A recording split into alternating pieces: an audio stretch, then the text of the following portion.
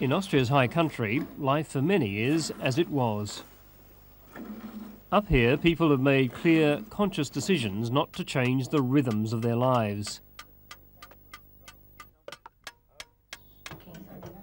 Upsetting farming families is a sense of threat, that a new nuclear power station in neighbouring Slovakia is dangerous, and that Austria's natural splendour could be covered by another radioactive cloud. Gertie Kohler remembers Chernobyl vividly.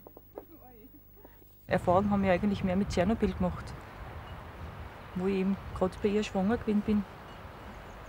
Wo es auf einmal geheißen hat, sie dürfen den Salat vom Garten nicht mehr essen oder die Kinder dürfen im Sand nicht mehr spielen. Jetzt hat man auch durch das Angst, dass im Mochovce das Gleiche passiert. Several hundred kilometres away in Slovakia, Mochovce is big and ugly and certainly not as safe as it should be. It is not the same design as Chernobyl in the Ukraine, the scene of the world's worst nuclear accident 12 years ago. But if the core of Mochovce's nuclear reactor were even partially to melt, as happened at Chernobyl, then the scale of death would be enormous. The toll from Chernobyl is still uncertain because many cancers from the radiation cloud may not emerge for another 5 to 15 years.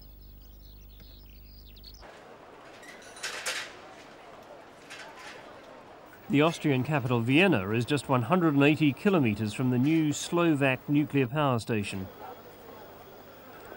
The distance, though, is irrelevant in terms of Mochovce and the other older, more dilapidated station called Volatile being a significant threat to Austria's people and to the country's national security. And the rain came together with the radioactive cloud, and this is what causes... Meteorologist Helga Kolb has been assessing what would happen if a radioactive cloud was released in Slovakia. If the wind was directed more towards Vienna, it could also hit Vienna, which would mean that... That would be catastrophic. That it would be catastrophic, yes. I cannot conceive of a situation like that without panic in Vienna. And panic is what will make people try to flee the town, and this will mean that they will be in the roads, in their cars, which offer practically no protection. Austria is one of the few Western European nations which has forsaken nuclear power as a means of generating electricity.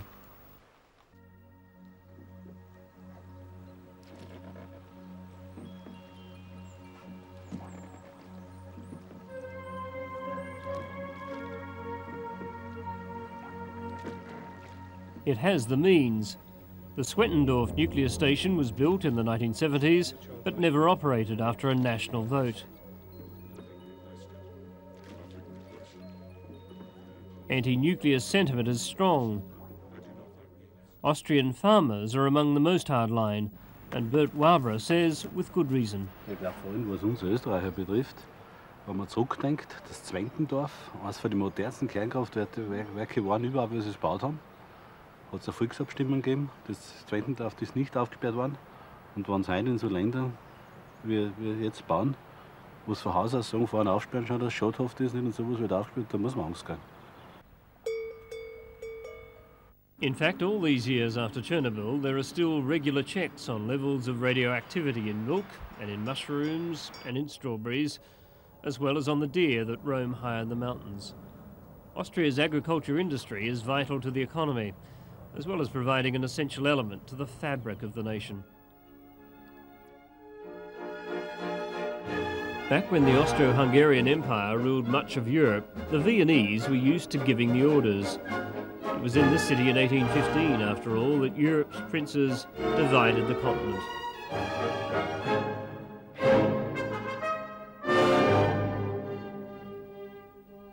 Austria has much shrunken in size and power since then. Though, post the Cold War, it's emerged as the commercial centre, linking Western Europe with former Warsaw Pact countries. Now, having gone determinedly non-nuclear, the Austrians are angered that others haven't seen the light. A short paddle down the Danube from Vienna is the Slovak capital Bratislava. The old town reflects the grandeur of colonial occupiers, but it's deceptive.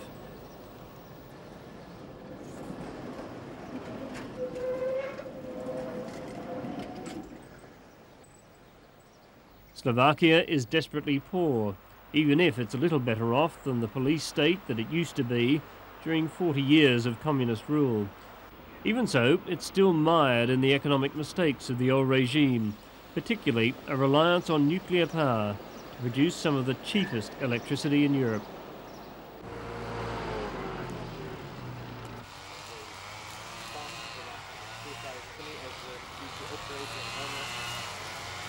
We'd been promised a comprehensive tour, and our guide was Robert Holly. You see the shape of the cooling tower, it resembles jets. So this is normal. The cooling towers, 120 metres high, were uncontroversial enough, but then I ventured a question about the seismic stability of the area. The last earthquake, which was somewhere around here, was sometimes in 1763, if I'm right. And I don't want to be difficult about this, but what happens if you get an earthquake and it's 6 on the Richter scale, and you're only built for 5.8? Yeah, that was calculated that, well, everything is possible, but you have a certain probability.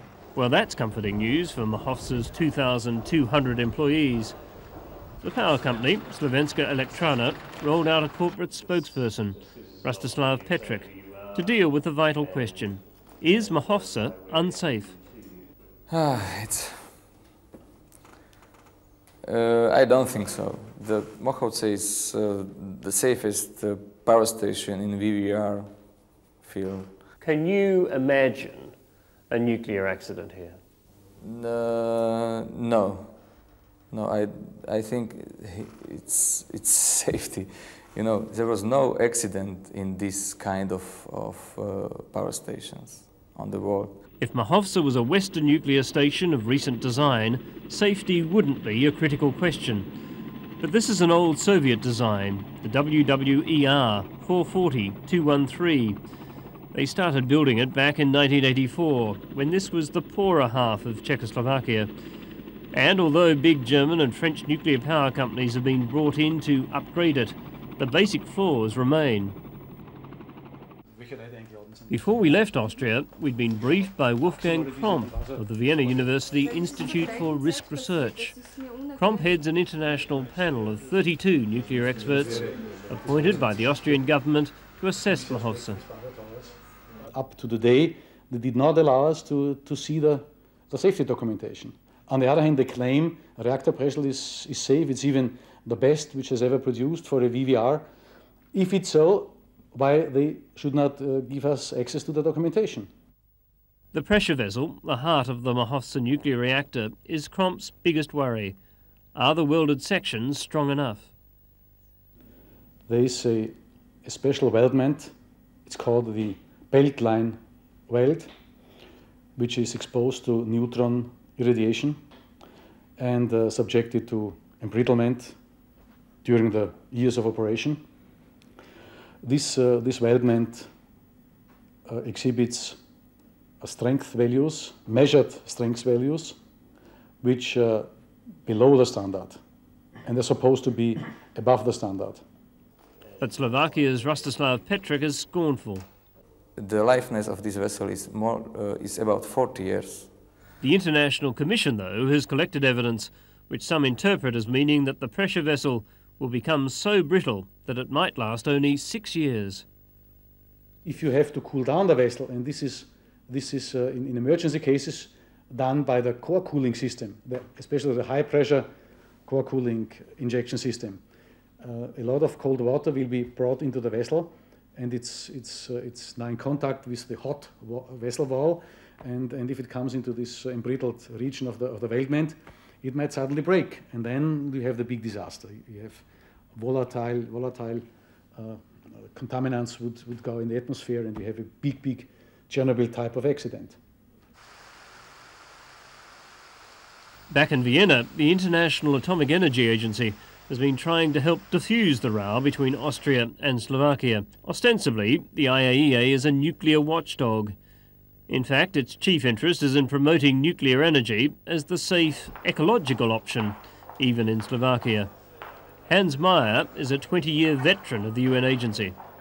I think in general the experts' opinion on the safety level of those plants in Mochovce is quite good.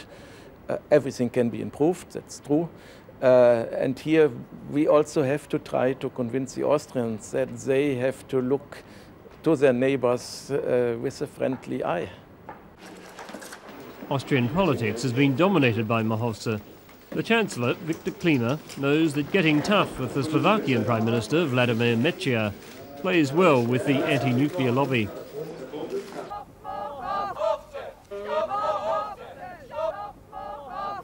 There have been government meetings and numerous public protests, but Slovakia has resisted great pressure to stall the start-up of Mochovce.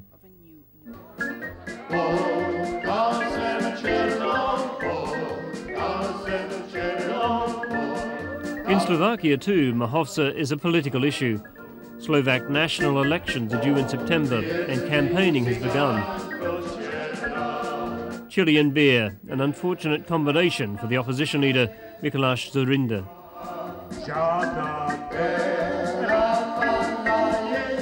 A summer street fair in Vrable, the town closest to Mochovce, offers Mr. Dzurinda the opportunity to pick up a free pair of socks.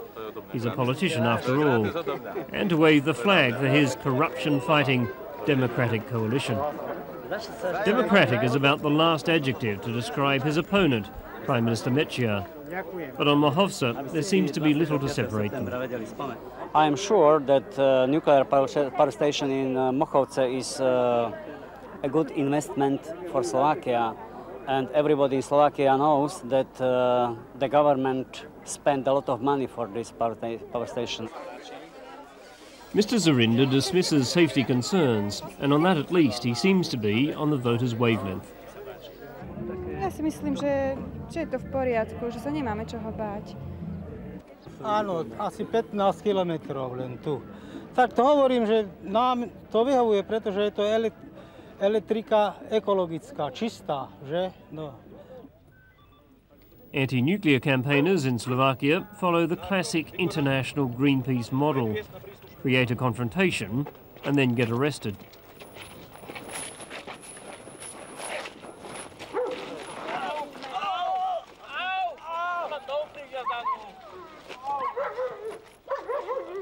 Lubica Trubinova, that's her being lifted up by her arms, directed the Mochovce event. Oh, it was not so bad. No. When they were taking me by hands and feet, it was okay.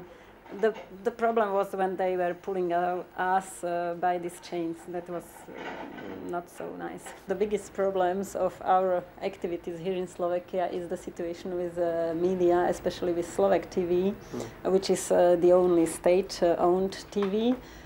Which completely embargoes all our outputs, media outputs, and they simply don't do anything of our work. In Slovakia, this is not surprising. Even the commercial broadcast and print media are cowed by the heavy-handed tactics of the government party. The thugs of the security forces are deployed with much more vigour when television cameras are not around.